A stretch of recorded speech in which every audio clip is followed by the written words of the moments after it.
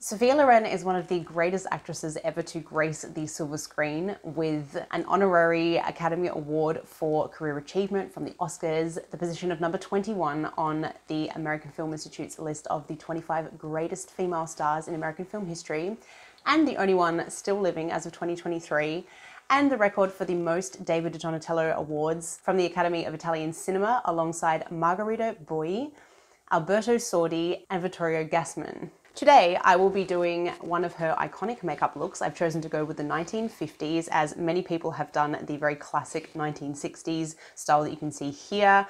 YouTube is filled with those, so I thought I would go with a different look of hers so they're not just repeating the same pattern all the time. And because I tend to prefer her look from the 1950s anyway.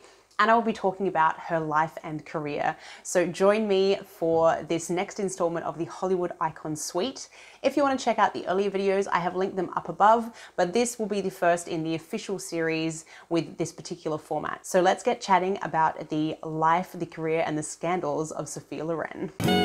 What have you got if you haven't got love?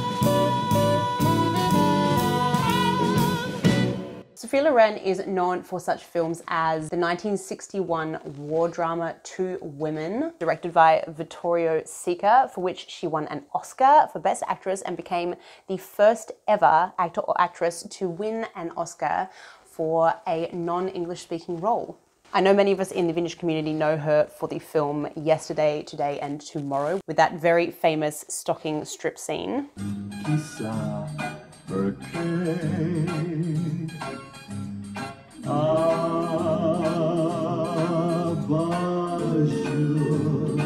And of course, Marriage Italian Style, for which she won her second Oscar nomination. So starting at the beginning, Sophia Loren was born in Rome in Italy on September 30, 1934. And her real name, I have to get this right, so excuse me, is Sophia Costanza Brigida Villani Ciccolone. It's a mouthful. She was the illegitimate child of railway worker Riccardo Ciccolone Murillo and piano teacher and aspiring actress Romilda Villani. Sophia and her mother were actually abandoned by her father, who actually came from money and noble lineage, but was obviously one of those rich dicks, literally, who got a woman knocked up twice, not just with Sophia, but her sister, and then left her to fend for herself. So Loren was actually raised in her maternal grandmother's home along with her sister and her mother. And as I say, her sister was actually also her father's illegitimate child, but he refused to even acknowledge that she was his child. And Sophia actually used her first paycheck as an actress to pay for her father's recognition for her sister. And her mother, she ran a pub out of the lounge room of the home, and she served homemade liquor to the American GIs, and Sophia's mother and sister performed.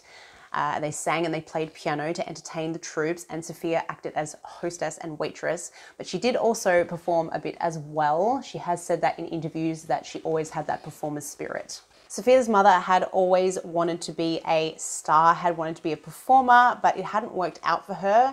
So she really backed this for Sophia, who developed at a very young age. And already by the age of 14, she was entering a local beauty pageant, which she didn't win, but she did become a runner-up. I think she was in the top 10, and she won some money, which her mother and she used to move to Rome to pursue the modeling and acting career for Sophia that her mother had always wanted for herself. At age 15, Sophia entered the Miss Italia competition. This was how she initially got started and got discovered. And she entered under the moniker Sophia Lazzaro, which would also go on to be her early stage name for her film career as well. In the competition, she did end up taking the title of Miss Elegance 1950, and she caught the eye of one of the judges, producer Carlo Ponti, who would go on to play a huge role in her life and career.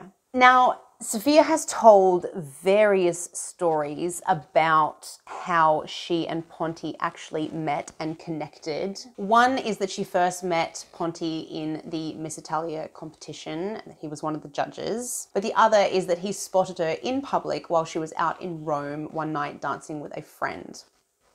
Either way, it was a major turning point in her life.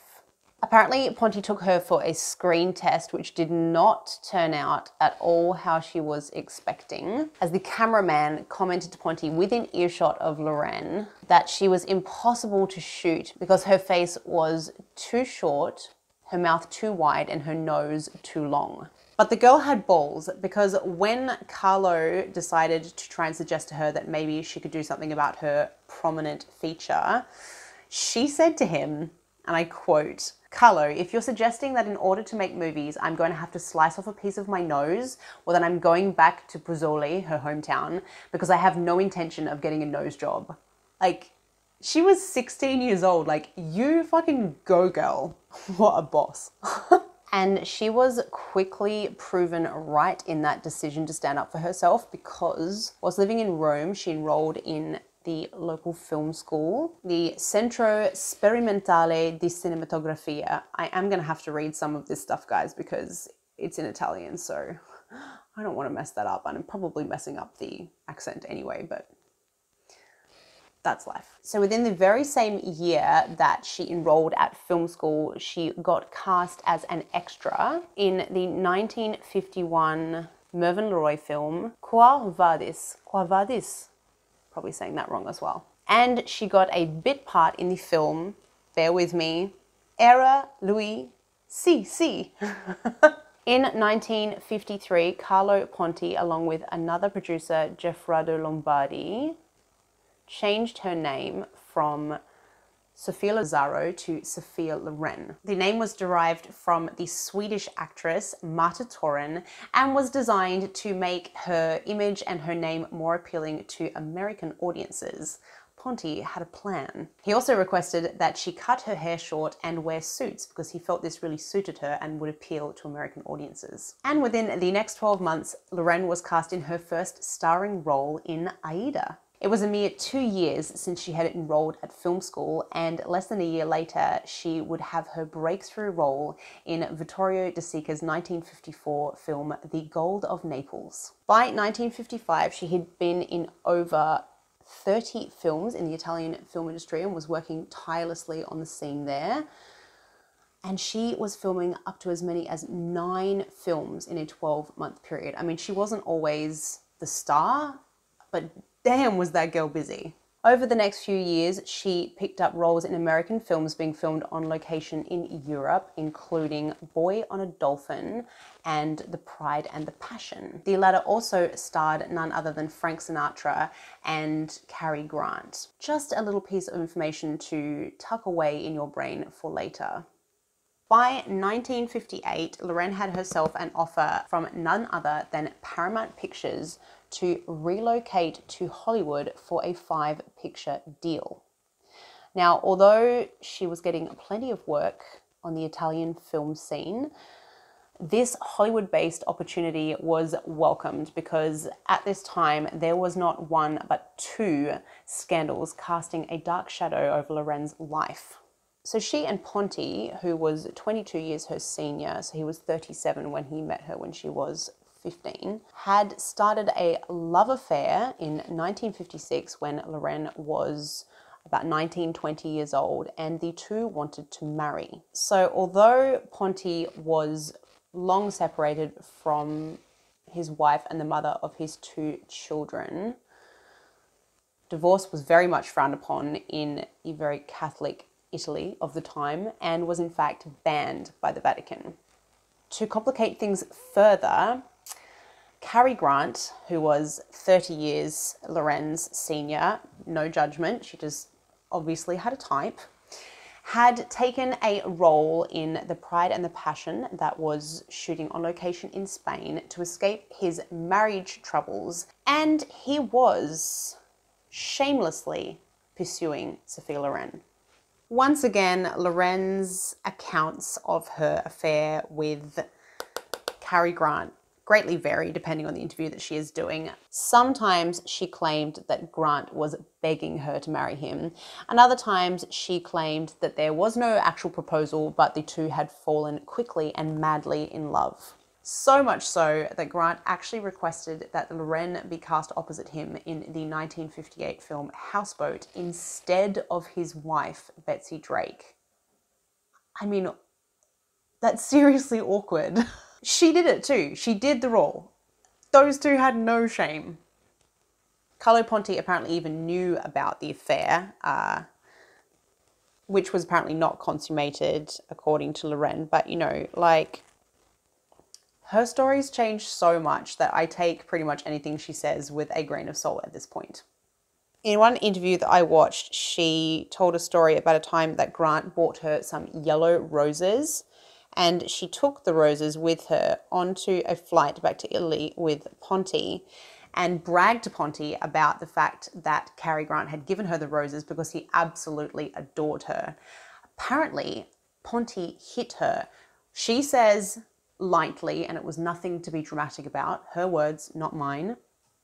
And it was at that point that she knew that he really cared about her and that he was the one for her and not Grant. I mean, if you're asking me, neither of these guys sound like a good option, but you know, different times.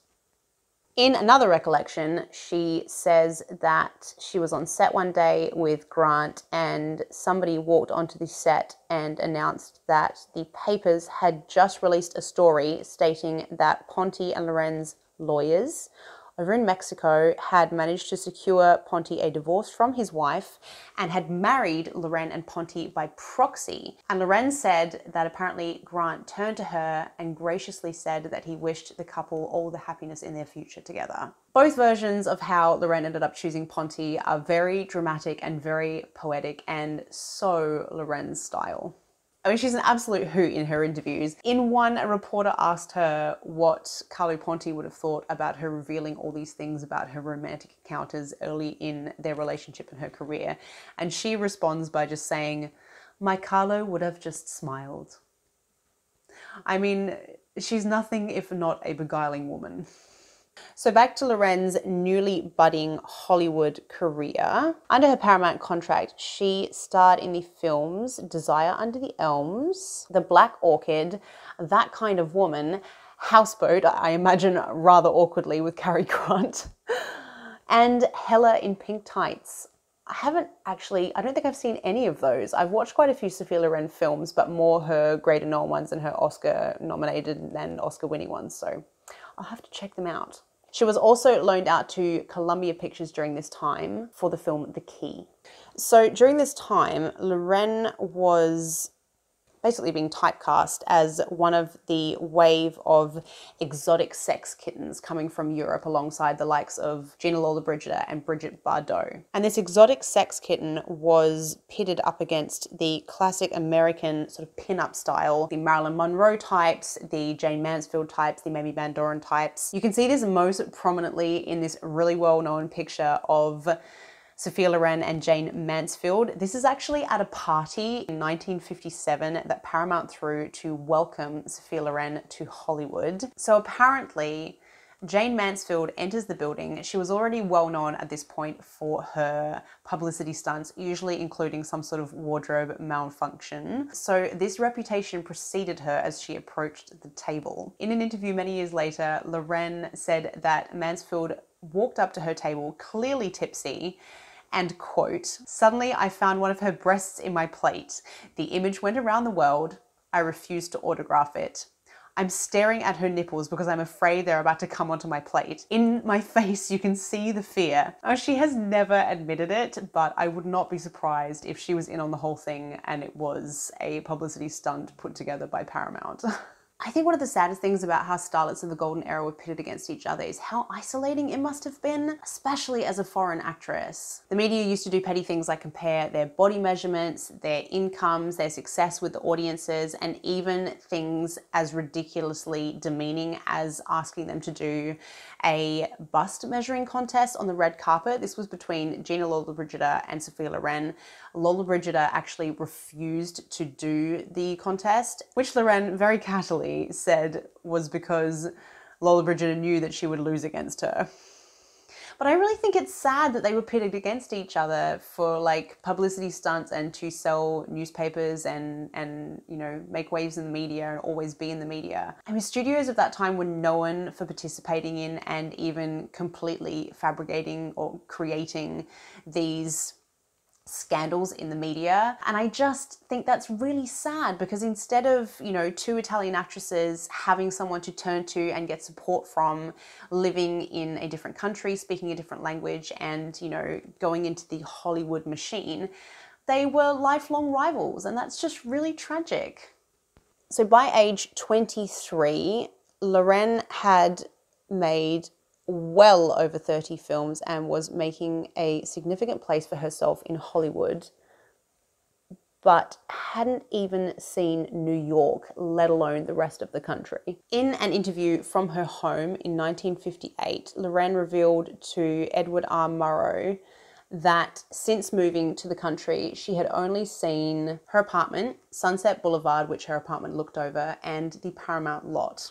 But her stint living in Hollywood would only be short-lived, because she and Ponti were still trying to get married and wanted to start their life together in Italy. However, the two discovered upon their return trip to Italy that their marriage had been declared illegal, and Ponti was being threatened with the charge of bigamy and Loren with the charge of concubinage, aka living with a married man. So the two actually had to go to court and deny their marriage and then continue their relationship under the radar of the Italian authorities. In 1960, Loren was cast in Vittorio De Sica's war drama Two Women. Now, I won't say much more about it other than that it is a story of a mother and daughter during World War II, the very 1960s interpretation of the 1940s. But we did actually watch it as our monthly movie club film for Patreon last month, and just like trigger warning in case any of you do decide you want to watch it, it is a phenomenal film, but it deals with some very, very heavy themes that you would not expect of the era, because it is Italian film, it is not Hollywood film, so it doesn't have the same kind of censorship, and it is heavy stuff, but it is phenomenally shot. It's amazing storytelling. It's deeply moving, and Sophia Loren is absolutely outstanding in her role. Now, Sophia was actually cast as the daughter, but she fought for the role of the mother. Keep your hands to yourself, you miserable pig! Put that rock down. Do what he says, Mama. And she made the right choice, because this film really was a turning point in her career, not just because of her performance, but because of the accolades that it brought her. She was so good in this role that it garnered her 22 awards. She got a Cannes Best Performance Award, a BAFTA for Best Foreign Actress, and of course the Oscar for Best Actress, which again was the first time anyone had won an Oscar for a non-English speaking role. And she also won a David Donatello Award for Best Actress. Where previously Loren had been cast in lusty and buxom roles as a sex symbol, luring men into sin. Starring Sophia Loren in her most startling role as Kay, the kind of woman who turns every man's head. Her role in Two Women allowed her to demonstrate her prowess as a dramatic actress. This was the starting point for a decade as one of the most successful actresses of the 1960s, where she took many roles across both the US and Europe. Loren juggled her huge career success during this time with her ongoing desire and dream for the idyllic European family life. Now, Ponti tried to make this happen for her by continuing to pursue a divorce with his wife, and eventually convinced his wife in 1962 to move with himself and Loren to France, where they all became citizens for the purpose of divorcing his wife and then marrying Sophia Loren, which his wife agreed to.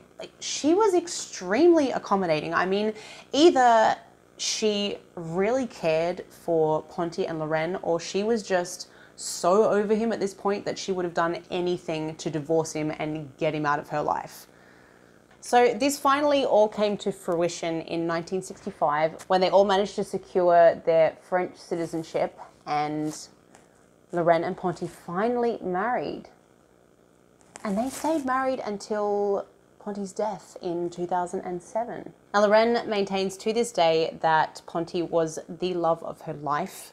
The two endured so many things together, like all of these hurdles that they had to get through. And then after they were finally married, they had multiple miscarriages, which is extremely tragic and something that a lot of couples don't make it through, you know? So it's really quite a romantic story in a lot of ways.